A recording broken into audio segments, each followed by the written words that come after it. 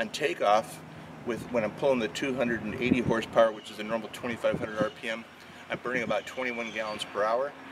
On takeoff, when I go to 3,000 RPM, I'm burning about 29 gallons per hour. So even though you got 50 gallons, you can go through it pretty fast. When I get on a long range trip, I'll go to about 13,000 feet, and I'll bring it back in the power, and I get back to about 11.8 to 12.2 gallons per hour. I'm on the lean side of peak, and I'm truing out about 215 knots.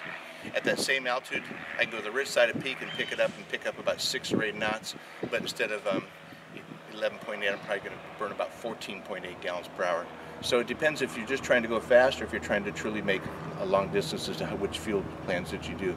I've taken lots of numbers and recorded them, and all my temperatures and fuel have balanced out very well.